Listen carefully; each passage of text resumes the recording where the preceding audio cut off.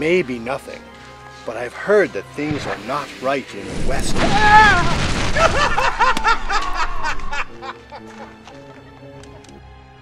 I backstab it! Good call. Bards suck.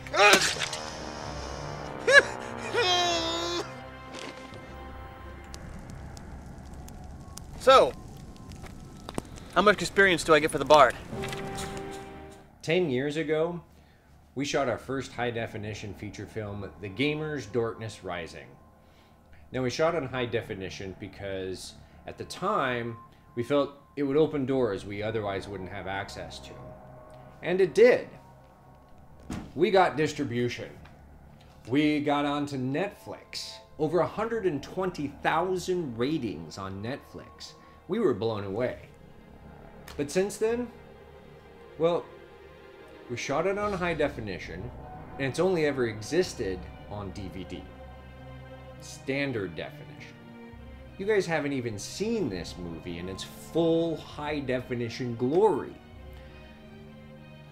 But what is this movie? The Gamer's Dorkness Rising. Guys? This is the movie that tabletop gamers use to show others what it's like to play role-playing games. And while we tried to make a film that would have a wider audience appeal, we really made a film that we ourselves wanted to see. Scott, what are you wearing right now? I'm wearing the Flynn costume. I can see that. Why are we in the Flynn costume? Because you told me to go all out, so I'm all out. All right.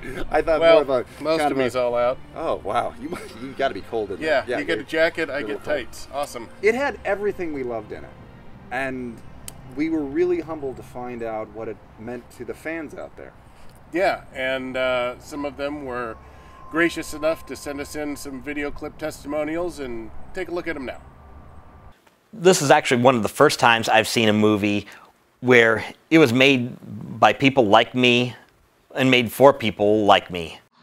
Dorkness Rising, to me, was one of the first movies I've ever seen that I could kind of relate to when it comes to being a gamer. I've adored The Gamer's Dorkness Rising since the first time I saw it many, many, many years ago. It gave me the push that I needed to realize that I could be a woman existing in a male-dominated space such as tabletop gaming. Dorkness Rising means to me an honest look at geek culture, warts and all. You can find bits and pieces of geek culture scattered throughout the entire thing that, you know, relate to everyone.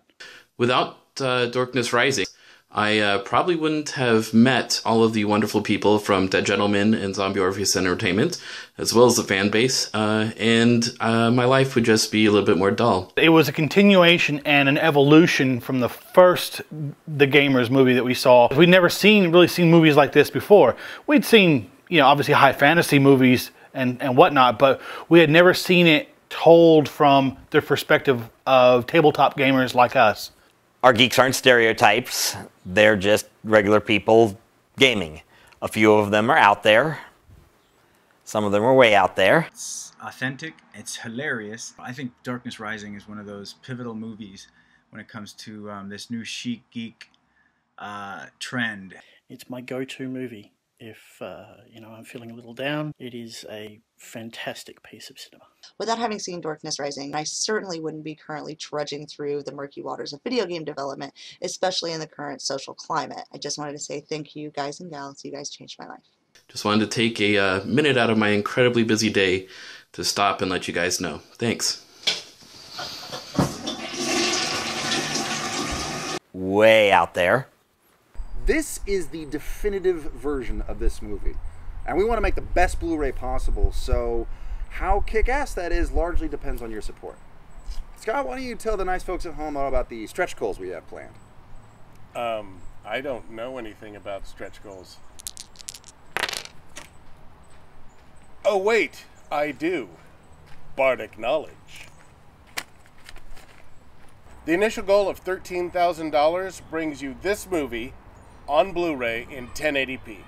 It's going to be a single layer disc with a few subtitles, a couple commentaries, and a trailer. And it's going to be the best version of this movie, period, bar none, end of story, through all of recorded time.